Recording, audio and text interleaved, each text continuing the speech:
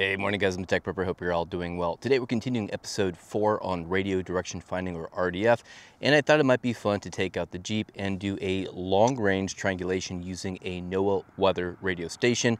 So let's go ahead and check it out. I'll show you some of the gear I'm using.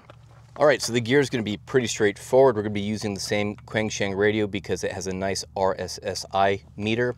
We're going to use the same amateur radio VHF loop antenna for null hunting, and we're going to be using the Suunto MC2 compass. I want to capture my latitude and longitude at multiple positions, and then also capture the bearing here. I've also written some really cool software on the MCOM Tools platform using the mapping technology so I can plot the bearings really quickly. And then the frequency we're going to be using for this station is 162.550. And yeah, I know that's outside of the amateur radio bands, and I'm going to be using amateur radio equipment, but that's part of the exercise. And if you guys are into it for an emergency communications, consider checking out the NOAA broadcast stations in your area. I'll throw them up on the screen. I actually don't know where this is located, but I wanted to see if I can get a general idea and fix on its location. All right, let's get going. So we're going to turn on the radio. We're going to hear a little bit of the NOAA weather broadcast. Salt River. And we're just going to do the 360. Tuesday, heat-related illnesses increase significantly during extreme heat events. Overexposure can cause heat cramps and heat exhaustion to develop, and without intervention can lead to heat stroke. An extreme heat warning means that a period of very hot temperatures, even by local standards, will occur. Actions should be taken to lessen the impact of the Oh, we're losing it. Take extra precautions or spend time outside. When possible, reschedule strenuous. Right there. All right, so that's our bearing.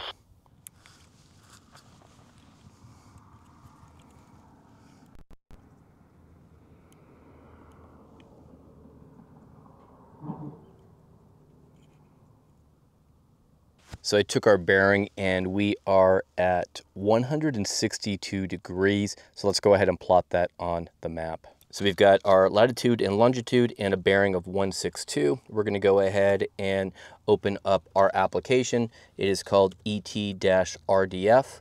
Click that guy and it will plot my position on the map. It has already done that. And then we can just drop in our bearing here, 162, and we'll hit plot line. And we get a forward azimuth going out 50 miles and a reverse azimuth going out another 50. We can even scroll out. So guys, the plan is to go out probably in one direction at least 10 or 12 miles and repeat the process. Guys, it's getting really warm, so we're gonna have to speed this video up. So I'm at my second position. I drove out about 9 miles in an eastern direction. So we're gonna do the exact same thing, turn on the radio, find that null or dead spot, and then plot it on the map. Highs 108 to 113. Friday night, partly cloudy. All right, this is about minus 118 dB, so about as close as we're gonna get. All right, folks, so I've got my second position here and also a bearing of 172.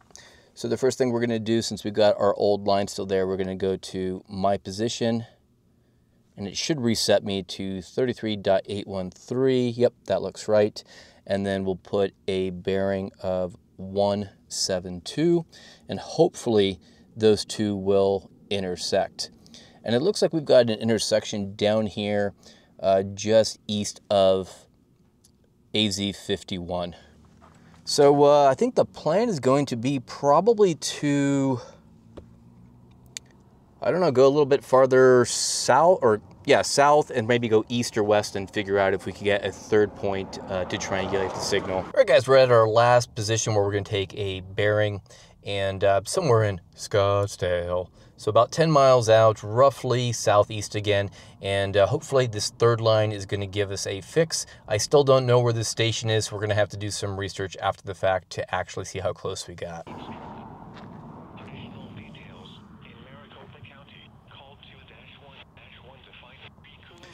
Okay, so this is roughly the position where I'm losing the signal, and it's actually not in the direction I thought it was going to be.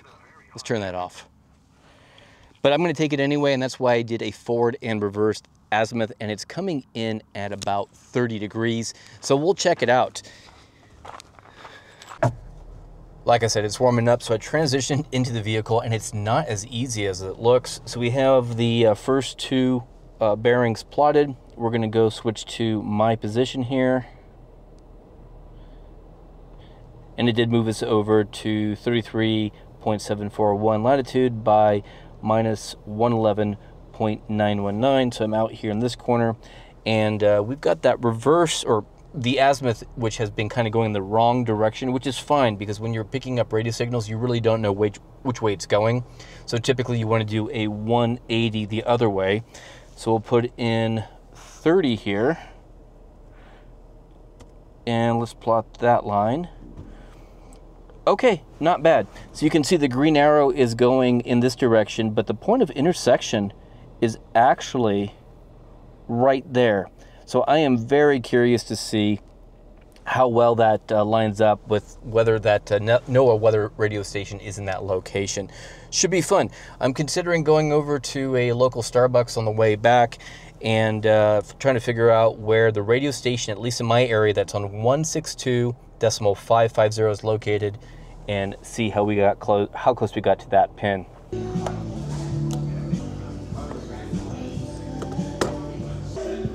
All right, so I'm at the Starbucks. Time to fire up the hotspot on the flip phone. Found that the station is actually Kilo Echo Charlie 904. Pulled it up over here on the internet machine and found that it is located on South Mountain. Well, guys, that Starbucks was way too noisy to film in. The audio was ruined with the hipster doofus music and just all of the chatter, which is understandable. I personally like peace and quiet and can't stand noise pollution, but that was an interesting exercise. It wasn't a 100% success, but what it was able to do was give me information to say, hey, it's time to start stepping up our tools. And while we can do a lot with a $20 radio, a loop antenna, and a compass, when we're really interested in doing radio direction finding, we need something a little bit more sophisticated. So the first thing I did was I plotted the 3 positions on the map with those bearings. I even had the position of where I was at the Starbucks, and I had to find out the position of where that transmitter was actually located. So popped onto Google after I had tethered my laptop with my flip phone's hotspot. That's right, flip phone hotspot. And I was able to find the radio station that was on that frequency, and then also found the location, which is South Mountain, so a little mountain down in the Phoenix area. At that point, it was just a matter of finding the latitude and longitude, so I cheated and went to ChatGPT and asked it in plain English what the coordinates were and plotted it. Now, the 3 points of intersection were not perfect. 2 of them actually did box it in kind of nicely, but the actual point of intersection was off. Again, we have a lot of terrain features here in the area. So in general, I would say this was a success because it did give us the general direction of where that transmitter was, and with a lot more work, we would be able to do it.